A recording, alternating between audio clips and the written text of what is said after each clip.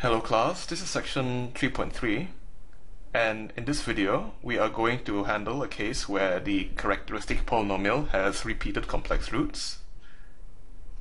So first we make the usual substitution and obtain the characteristic polynomial r4 plus 4r cubed plus 8r squared plus 8r plus 4, which is coincidentally the exact same polynomial is given in the hint, so let's use that. We have r squared plus 2r plus 2 squared equals 0. And we can use the quadratic formula to determine the roots of the polynomial in the brackets. We find that r equals minus 2 plus minus b squared minus 4ac over 2a, which gets us minus 1 plus minus 2i over 2, or I.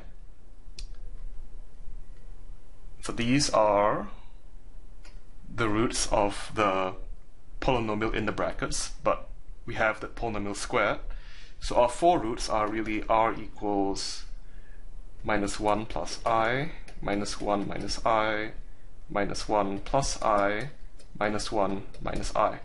So we have these four roots and they are repeated twice. And what we have to do is we have to write y1 equals e to the minus x cosine x, y2 equals e to the minus x sine x.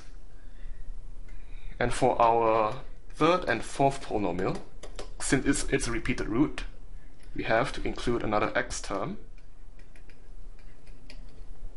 x e to the minus x cosine x. So these are our four solutions, and therefore our general solution is just going to be c1 e minus x cosine x plus c2 e minus x sine x plus c3 x e minus x sine x plus c4 x e minus x cosine x.